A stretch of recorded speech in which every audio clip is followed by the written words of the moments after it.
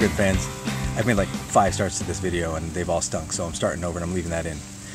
Thanks for joining me today as I cook my dinner. I had a meeting today with some teachers who were super excited about the new Flipgrid boards effects because they're math teachers. They were excited about being able to write there, but they realized that we used to give assessments to kids and say, explain yourself on Flipgrid and take a picture of your work as your selfie. And they thought, is there any way to turn that photo into the board so that they can see and explain at the same time? And while I dug around, there wasn't one, but I think I found a hack that could work. So follow me into Flipgrid as we check this out.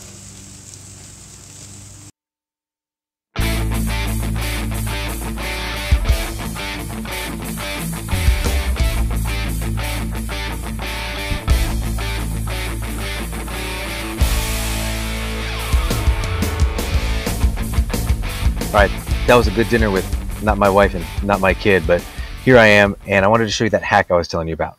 So drop down to the effects menu. Down in here is where we can find boards. So again, when I look at the board, I look at the options and I see dots, graphs, lines, colors, but no image. I can't make an image a board, but that shouldn't stop you from doing what we need to do here.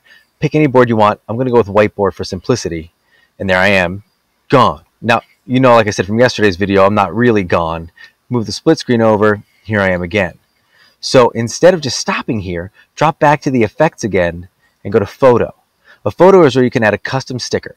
And adding a sticker gives you an opportunity to choose a photo that was either uploaded to your drive, downloaded to your computer as a screenshot, or anything else like that. So I can pick any image I have or my students have had of their work, or any image that they have of anything that they wanted to share with you and describe.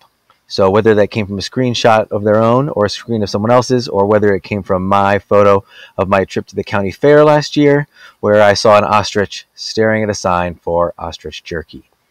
Now, in my opinion, there's a lot to be talked about here, from the irony in the situation all the way to the inhumanity of the situation. I don't even know. But I can upload anything I want and talk about it while I'm here. The good news for you is you can create a video like this as a teacher, but even better for your students, not only do they get to create a video describing their work, but they get to look at their work while they're doing it. A lot of the time they'd be taking a sheet of paper, looking back and forth and all, and it's just kind of awkward. Right now I'm looking right at it. I can see what I'm doing, I can explain my thoughts, and I can explain to you in the best version of what I was thinking so that you can now assess me on what I really know and what I don't.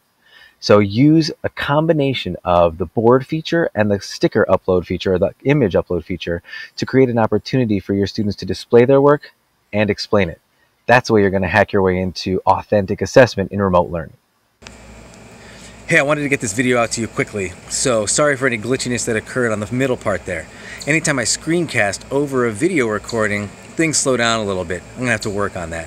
It's like taking a photograph of a TV screen. You always get the lines.